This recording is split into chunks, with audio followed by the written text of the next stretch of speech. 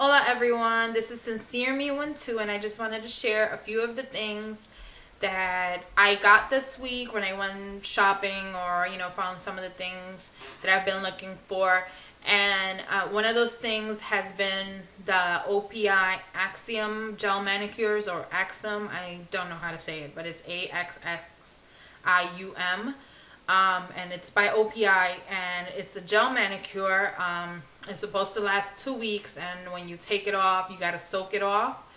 I usually never get manicures because my nails chip as soon as a few hours have passed. I have very weak nails, and for some reason nail polish just doesn't stick. I've used it all, and it just doesn't work for me. So I had given up on that.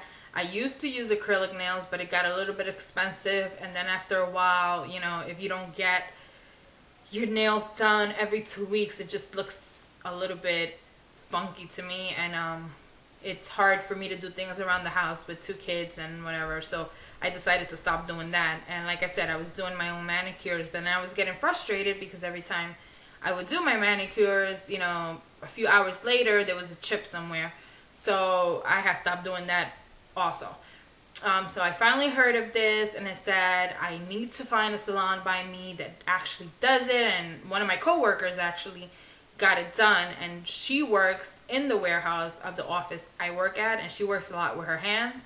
So when I seen her nails, they were still intact, so that really persuaded me to go try it out. I went yesterday. It was a little expensive, but if you really look at it, it lasts 2 weeks, which if you get a manicure every week, it's like $15 to $20, and this was $30. So this is the gel manicure.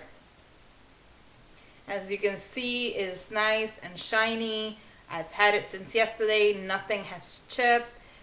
This color is Lincoln Park, and I love it. It's kind of like a dark, I can't say berry, so maybe like a blackberry kind of color, but I love it. I love dark nail polish, so this nail polish for me right now is fun. So far I've cooked and I've cleaned around the house, and it's still intact, so that's a big yay for me. Hopefully in 2 weeks I'll be able to say the same thing, so I will keep you guys updated on that. Another thing I found that I've been looking for forever, and I wasn't willing to pay $10 for something so small or even more.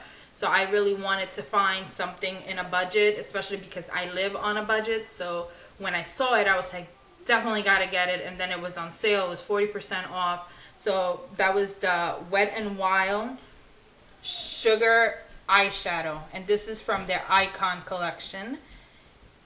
This is one of their new colors. Again, it's Sugar, and it's like a nice shimmery vanilla.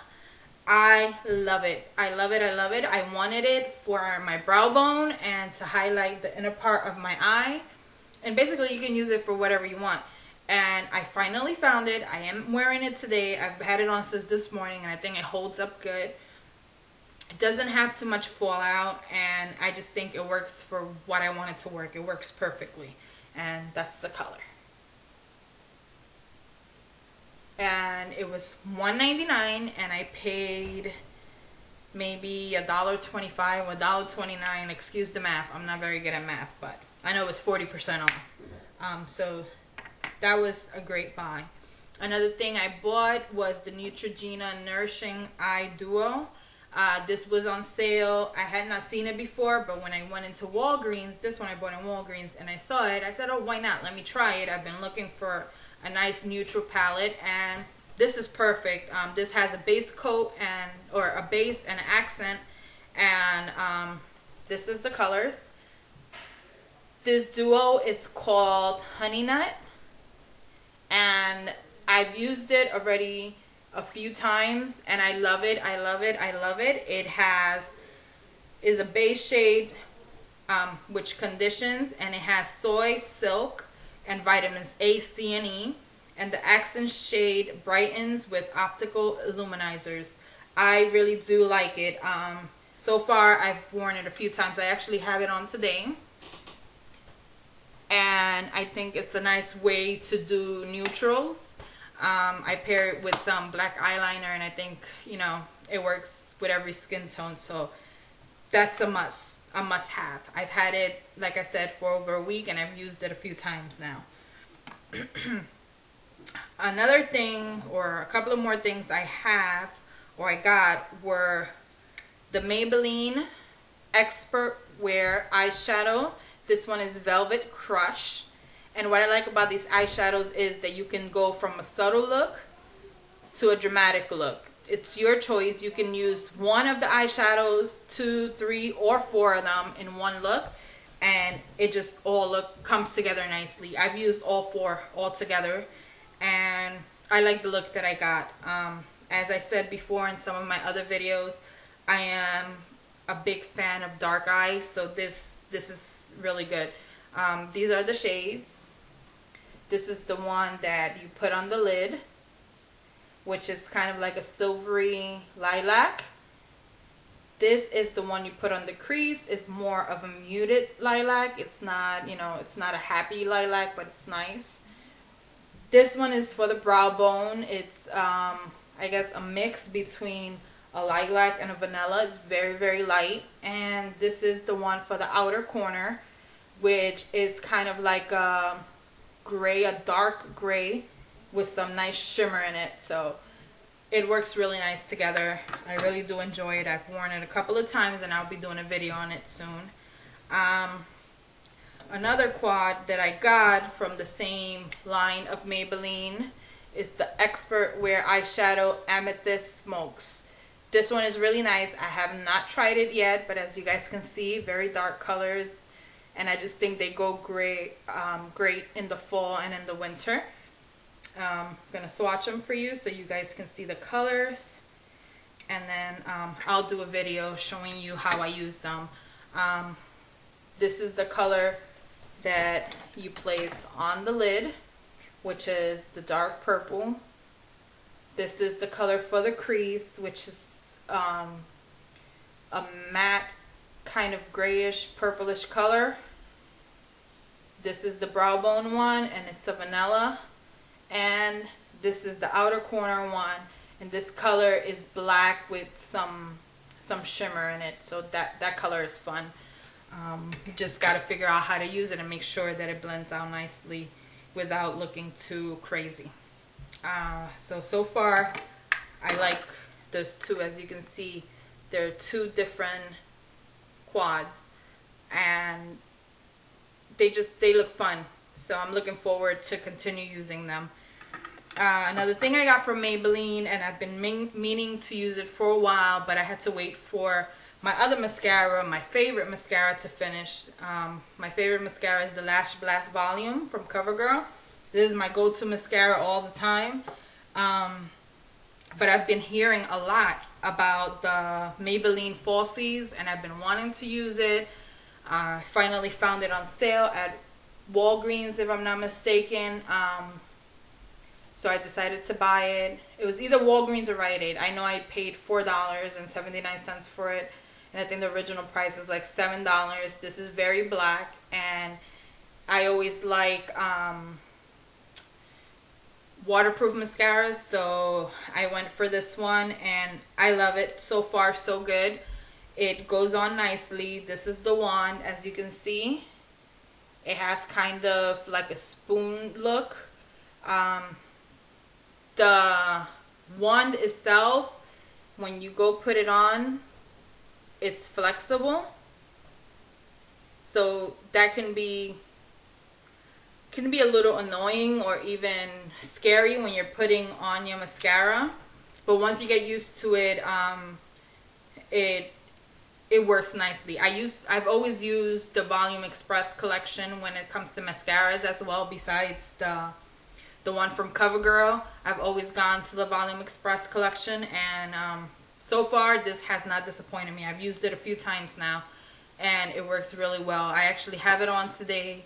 You can build it on. You just can't let it dry between coats, because if you do, it will flake off. And that's it for makeup. I needed some lotion. My skin gets really dry, especially in the winter, and now, you know, the cooler season is coming, so I'm already feeling it. And I went and I bought Ultimate Healing Lotion from Walgreen's brand. It works as well or even better as the regular brands. Comes with a pump. This cost maybe $4.99, so I saved like $3. As you can see, it's nice and creamy. It doesn't have a fruity smell. I'm not a big fan of fruity lotions. And this one actually has a nice clean scent. Fruity lotions to me tend to bother my sinuses, and I do have sinus problems, so after a while when I use fruity lotions, they kill me. And I do have a few and I rarely use them. I probably used them once or twice. So this is a really good buy, and it compares to the ingredients of Jergens Ultra Healing. So this is good stuff there. And then last but not least, I've been meaning to clean my brushes for a while now, but I ran out of the baby shampoo. And I went today and I found this one by Johnson. It's the new Johnson's Natural Head to Toe Foaming Body Wash, 80% natural. I like using baby shampoo or baby washes to clean my brushes because they tend to be a lot more gentle than some of the soaps and stuff that you can use on your brushes. It has no allergens, which is another thing. You know, I have kind of sensitive skin when it comes to my face and soaps and stuff like that, so this works really good. And it's fragrance free, so you don't have to worry about a strong smell on your brushes. It is the foaming kind of body wash, so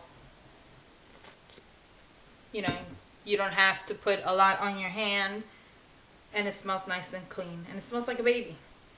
So I'm liking it already. So that's basically all the things I got this week. I'm gonna do shortly a video in a few minutes of how I wash my brushes, because they're due for a wash. I try to do it every 2 or 3 weeks, and in between that I take a wipe, and after I'm done putting on my makeup, I just take the wipe. Let's just say this is the wipe. I take the wipe, oops, sorry, and just clean my brushes on it. So it's time for them to be clean.